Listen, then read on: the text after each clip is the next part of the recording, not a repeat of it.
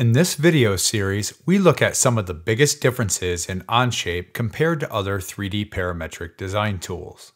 This video focuses on creating assemblies and capturing the mechanical aspects of your designs, critical to the function of your products. As discussed in a previous video, Onshape uses multi-part part studios to create multiple components in a single design space. Because the parts in a part studio are designed relative to one another, assembling those components is streamlined.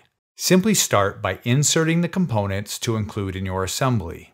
Each will automatically be added in their designed position. Then, simply create groups for the groups of components that should always remain positioned relative to one another regardless of any motion. Now, as components change in the part studio, their relative location will update in the assembly. It's that simple for the majority of components in your design. There's no need for additional mating. For additional components created in separate part studios, you will still want to mate those components into place. Most components can be added using snap mode when inserting to quickly locate those components by snapping them into position. As you drag the components into position, Onshape presents you with multiple locations to snap to.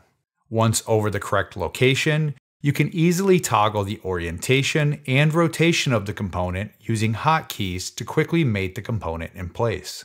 The real performance gain here is that not only is adding the component fast, but only a single mate is needed to fully define the components in place. This is because Onshape uses a unique method of mating using mate connectors, intelligent locations to mate to found on all geometry. This drastically reduces the number of mates needed to fully define a component, in most cases to simply one mate. To manually create mates using mate connectors, simply hover over any face or edge and Onshape will present you with a variety of locations to choose from. Then choose the appropriately matching location on the component you want to mate to. The component moves into position relative to each selected mate connector, where you can then make any adjustments such as alignment, rotation, and offsets in any direction. In the case of a fastened mate, this removes all remaining degrees of freedom with a single mate. In cases where you want more degrees of freedom to incorporate motion into your designs, you can use less restrictive mates, such as Revolute, which will lock the components in all degrees of freedom except for rotation, perfect for shafts and gears. This again only requires a single mate, not the traditional two in typical design applications.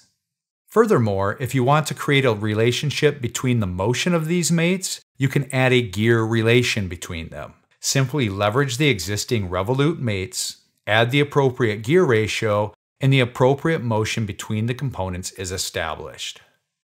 Mates like cylindrical allow degrees of freedom rotationally as well as linear. Onshape focuses on the degrees of freedom defined by a single mate as opposed to each mate removing just 1 or 2 degrees of freedom. You can, however, if you want or need, add additional mates to define this motion more traditionally. For example, adding a parallel mate would limit the rotational degrees of freedom defined in the cylindrical mate. And like before, you can add a relationship, such as a screw relation, that controls how much linear motion is defined with each rotation of the cylindrical mate. Perfect for examples like a threaded nut or jack screw. There's also often the need to add standard components, such as hardware, to your designs. Onshape makes this process quick and easy by allowing you to automatically add specified hardware to any holes on a selected face. However, sometimes you may need to add additional hardware where existing components already exist.